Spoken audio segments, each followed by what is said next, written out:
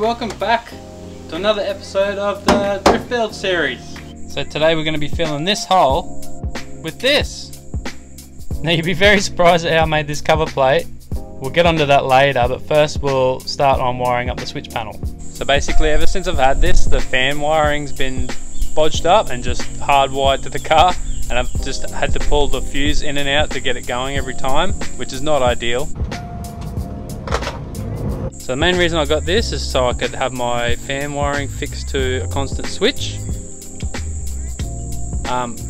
which I could have just wired one switch, but I figured I could get this, and then that gives me opportunity to wire up more things in the future, and it looks cool. Fit the switch panel and hook up a switch for the fans. Now you could always do this yourself, buy all the switches and all the wiring and everything, but you can buy these off eBay, and if you know me, you know I love buying stuff off eBay because I'm cheap and nasty. But this is probably the most efficient way to do it, and I'm not the first one to do a how-to on one of these, so I'm just gonna do it my own way and hopefully it's helpful. The way these switches work is there's two sides to them, like they're split down the middle here. So this side, that's basically how the working of the switch, and this other side, which has the blue and yellow, is the illumination side. So you're going to have power in from your light source on this side, and then this side's going to be your earth, obviously, your power, and then your load comes out of here. Your load meaning whatever you're powering. If it's a light, a fan, all the power outputs, when you turn the switch on, the power coming out of that prong is going to be for whatever device you're running. This setup where they're all looped like this is called a daisy chain. If you wanted to look up more about how that works, it's just a simplified way of wiring something. Now not all these that you'd buy are going to be the same either, so best thing to do is just test it with a power source first. I've got this little power pack here, but even if you can get some alligator clips off a 12-volt battery or something, that's pretty good to do as well. So starting with the lighting side, these two, and the earths are both on the top of both switches. So even though that's yellow, the two sides split, the earths are the two top on this one. Earth to that one, positive to the blue on this one. Voila! So when the headlights or parkers are on, you can see where the switches are. That's all that circuit does, provides the lights. Not essential, you don't have to wire this side up if you don't want the lighting. Now we'll try the other side. So obviously black on black and red. Oh, something's happening. So it tells me how many volts or what the alternator's doing. So the power going through it will light it up whenever they're on. We'll get this wired into the car, we'll earth it, we'll send power to it, then we should be able to tap power off everything. So I'm going to use one for my fan, but then I have the ability in the future to just add more things. Party on! Alright, so next thing we've got to do is find our power source. Now if there's only one tool you need to get for this kind of job that you don't already have, definitely get a test light. They're cheap, they're easy to use, and they'll save you a lot of pain and mistakes. Get one. So if you've got a full interior, like road going E46 is going to be a bit more tricky because you're going to have a hard time getting to a lot, but it's a bit easier for me because I've already gutted half this thing. Now a good thing with these E46s is they've got these little junctions everywhere, and basically they'll just be a junction for either a series of earths. There's another earth one down here at my footwell, but they're not all earth. Some will be part of another circuit. If you can get this cover off, you can see they're just a series of little plugs. So what we're going to try and do is just tap into some of these for our earths and possibly power. Now this one I'm pretty sure is a positive one. I just got to find out what it's off, if it's on the ignition circuit or what. But this is awesome having these because that makes wiring up way easier. You can find them all through these things, some are in the back. Just make sure you test whether it's an earth or it's powered or whatever first before you go plugging anything into it. I definitely know this one's an earth because it's bolted to the shaft, the body. So I'll plug that on there, and then I'll test for power. Put the ignition on. I will test this one here. Nothing. So what if we turn the lights on? There we go, look at that. So that whole circuit is obviously wired up to the lights. Now this is probably also part of the illumination for everything else, like the HVAC system that used to go here and everything. But that's good. That means for our light side of the switch, we can tap into this, which is nice and close to where we want it to be, which is right here. So now that I know that's power there, I'll plug my test light onto this other junction, and then we can confirm that that is an earth, which in fact it is. Turn the lights off. Boom. Now the illumination side of the switch, we should be able to just wire into these two here. Alright, so we know we're getting our power for the lighting, which comes off the light circuit now. Now we'll look for the power for the actual switch. Again, lucky for me, I have deleted some accessories from this, or quite a lot of accessories.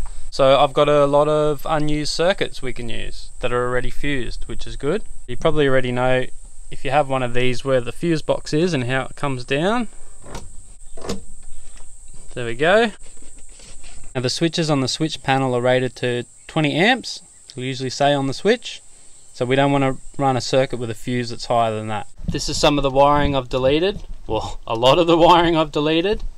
And no, it hasn't just been floating around like that. I have had it taped up. I only pulled it off now. When I cut it all out too, I cut it all staggered. So there's less chance of any of them touching each other. I mean, everything's fused anyway, but it just eliminates any issue there. Alright, again, ignition on. So that purple one here that's got power with accessories on, that's the one we'll be using to get our main power off, which is this one here, number 7, which falls under navigation.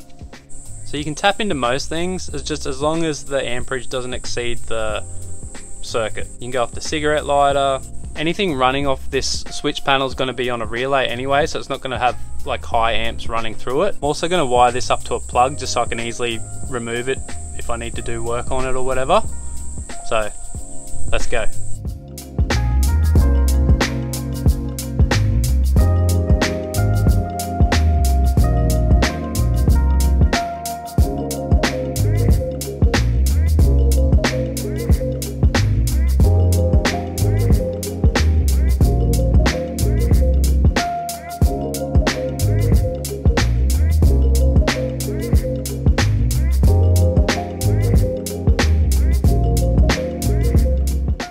Alright, so we got that all sorted now, wired it up to a plug, put all our little junctions back together, which worked pretty well.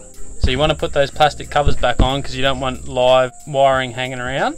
And now we can hook up the relay to the fan. So I've got a pretty big relay, 80 amps, because the fan circuit itself, it runs a 50 amp fuse, so it's pretty big. This comes as a 5-pin relay, but we don't need the 87A in the middle, so we can just do away with that and run it as it is.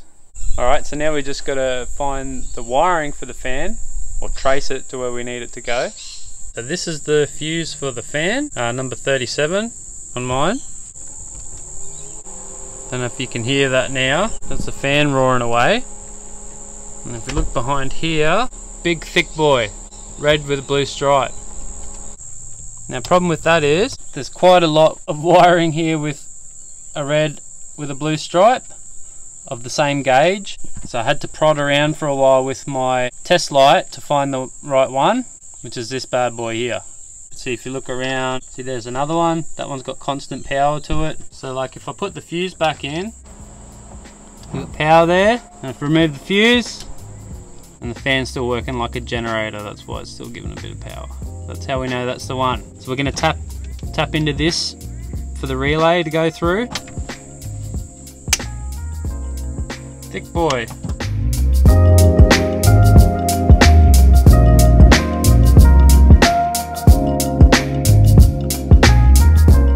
Alright, so now we've got the wiring for the fan hooked up to the power side of the relay. Relays, you've got a lot of numbers on them. Number 30 is usually your power in, and 87 is your power out. So now we're going to just run these back over here so we can get our power out of the back of our switch and earth the relay to one of our junctions under here as well. Alright, so I just got some 2-core wire for the switching wire for the relay. It's got my one plug on one end for output from the switch, and then the other little tab goes on the earth junction that I put all the rest on from earlier. Let's go.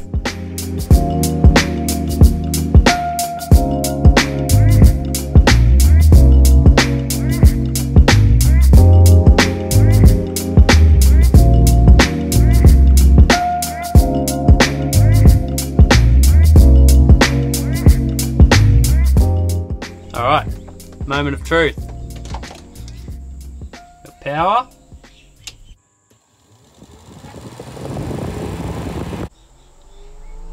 Yeah! Hear that? That's the fan! We got our lights. Sweet as! Alright, that's awesome. We know it all works now. Now we just got to tidy everything up, meaning all the wiring, mount the relay, and do the cover for this. Alright, as far as tidying everything up, I was looking for somewhere to mount the relay under the dash. And I was looking on the side of the fuse box up here, and they've got these little slots up here which look like they mount some sort of relays, and my store-bought relay slots straight on there. Winning! Just got to tidy up this mess, and this is the reality of the situation. Crap everywhere. So now I'm going to make a panel to cover this up, and to make that I'm using this, a baking tray. Now a few reasons for this. It's cheap, it's straight, it's already painted, but mainly this. So you'll see here there's a step down, so the panel goes straight here and then it steps down. So seeing as that's already got a step down, that's going to help us a lot, I hope.